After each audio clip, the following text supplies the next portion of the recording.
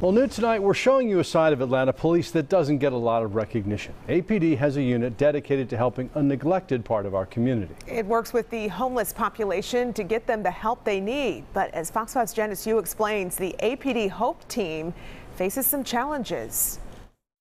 The Atlanta Police Department's HOPE team's goal is to reduce the number of homeless encampments you see around the city. Now, the unit says this can be a difficult task, especially during the summer months when people can be less willing to accept help. Get assistance with clothing, with shelter, with medications, and anything they need, mental health issues. It's a team within the Atlanta Police Department dedicated to helping those who are often neglected in our communities. Our main goal is really to bridge the gap between the police department and the homeless population.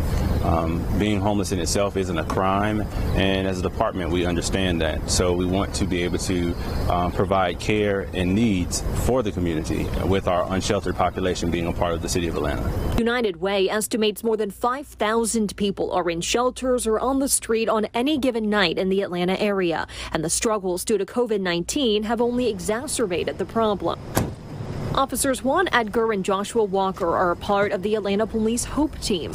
They work to connect individuals with organizations that can help get them off the street, and they even work to reconnect people with their families. But their uniforms and badges can sometimes make people reluctant to seek their help. Some look at us and say, oh, well, they're just police officers, but once we continue to visit and continue to engage, they see that we're not there to make physical arrests because we're not trying to criminalize homelessness. It's work that requires patience and trust, and finding the right help for each specific person can often feel like a daunting task.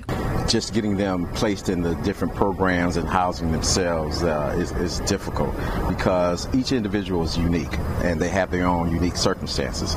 So we have to make sure that we place them in the right setting so that they can prosper and not falter back, and fall behind the scenes. This unit is also trained on crisis intervention, so they're available to help out on calls where someone is going through a mental health issue. In Atlanta, Janice Yu, Fox 5 News.